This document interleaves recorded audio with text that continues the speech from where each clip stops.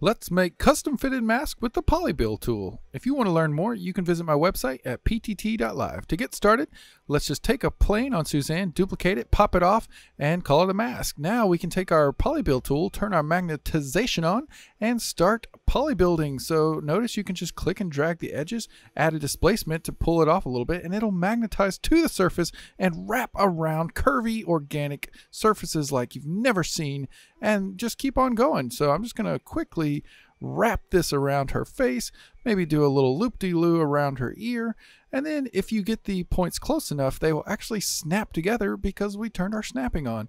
And so there you go.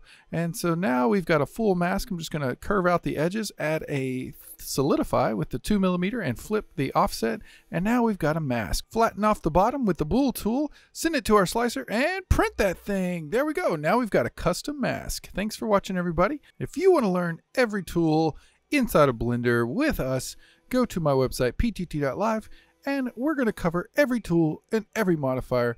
Let's go.